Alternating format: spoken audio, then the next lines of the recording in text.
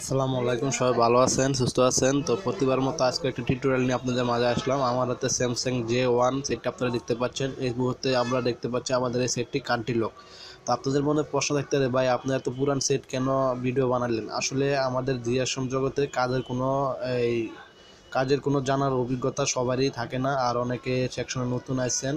তো এটা আপনারা ভালো করে বোঝেন। তো তার জন্য আগে আপনারা সেটটি রুট করে নেবেন, আর অবশ্যই ভিডিও ডিসক্রিপশন বক্সে আমি রুটের লিঙ্কগুলো দিয়ে দিব, আপনারা এখান থেকে ডাউনলোড করে কাজ করবেন।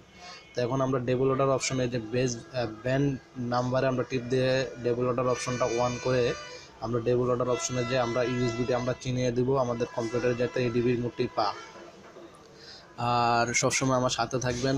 আর আমরা যখন এই কাজগুলো করব তখনই আমরা ঠিকমতো ফলো করতে হবে এই কাজগুলোর দিকে।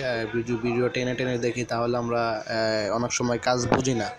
তো আপনাদেরকে আমি বলে দিই, এই সেটটি কান্ট্রি লক যখন দেখবেন আনলক ডান দেখাচ্ছে Z3X তখন আপনাদের যদি কোনো কোড আপনারা অবশ্যই ফলো করবেন। উপরে লেখা আছে ফাঁক কোড আর কি লেখা আছে, আপনাদের দেখবেন 1 থেকে 8 তালাক লেখা আছে। অবশ্যই আমি ভিডিও দেখাবো 1 থেকে 8 তালাক দেওয়ার পরে আমাদের সেটটি